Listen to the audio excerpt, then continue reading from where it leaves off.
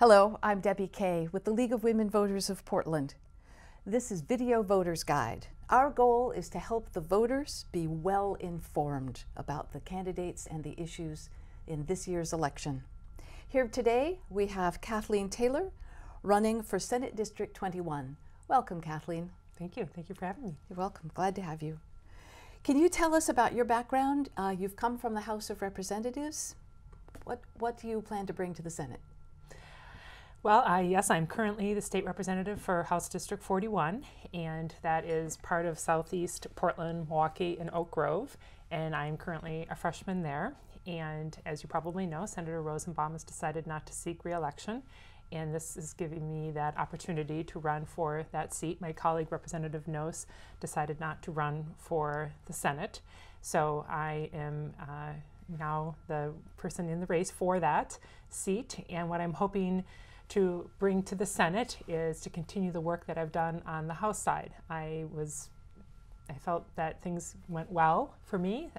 Almost all of my bills passed during the long session, and then in the short session I feel that that things went well for me overall again, and I was very proud to be part of our caucus on the House side. We passed some pretty significant pieces of legislation, and it was just very exciting and thrilling and something I was very proud of.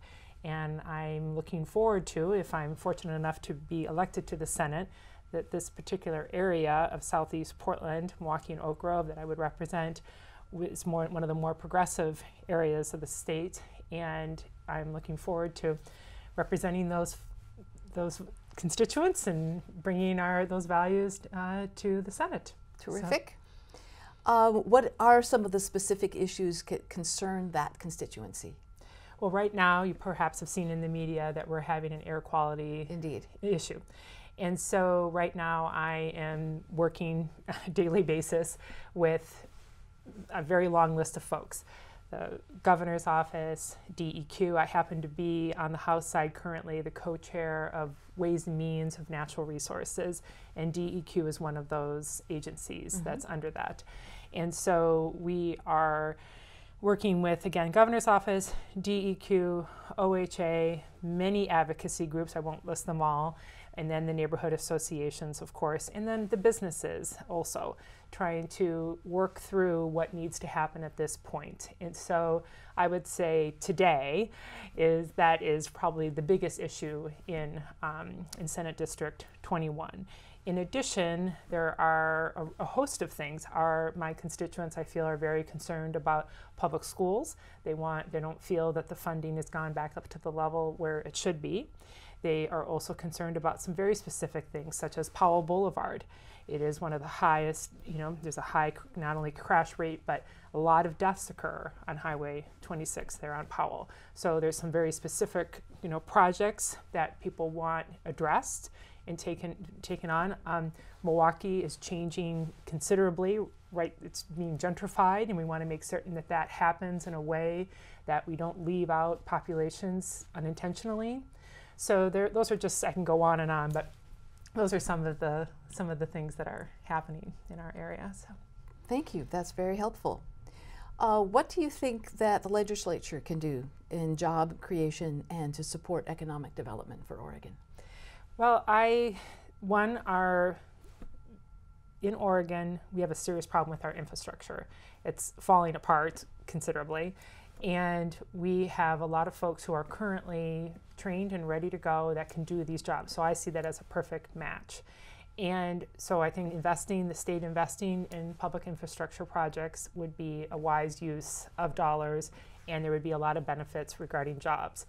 Things that are outside of those types of jobs, we can, frankly, we need to improve the education system so that folks want to bring businesses here. People want to have their businesses located in a place where they know that there is a qualified workforce ready to go. It doesn't just happen overnight. We need to make a more serious investment in the K through 12 and in the higher education system so that when when businesses are deciding, oh, do I want to expand or move to Oregon or start new here in Oregon, that we are ready to give them a workforce that is qualified and ready to go.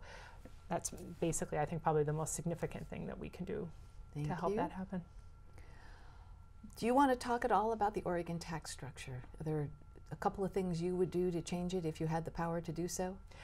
Well, if I were queen, or had the power to, if I were queen to do that, well, my background is I worked as a management auditor. So I most recently worked in the Secretary of State's Audits Division, and have worked at the City of Portland, Metro, and Multnomah County.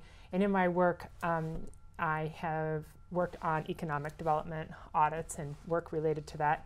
And I've learned about the tax structures in different states. And one state that comes to mind is Virginia. And although I'm not an expert, and I'm not a tax expert, for example, in Virginia, they have what is considered pretty much an average tax across the board.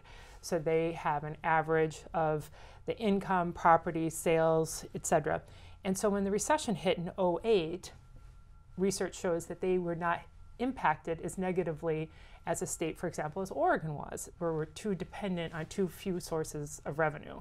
So that when there's ups and downs in the market, then you can go somewhere else to get a source of revenue, rather than we have very few places where we get revenue in order to operate for the state, for operating dollars. So I would, if I truly had my way, I would have revenue reform, and I would do something more like in Virginia, and some other states have this too, where you have more of an average tax rate across a broader set of things, so that you're not so dependent on just income tax, for example, the way that Oregon is. Did I not hear the word sales tax? Well, I do think that having an average tax, I'm not opposed to having a sales tax if it was drafted appropriately and it was used. For example, I would want, if we were to ever have a sales tax, I would want it to be so that food and clothing were exempt, things like that, which they have in many states.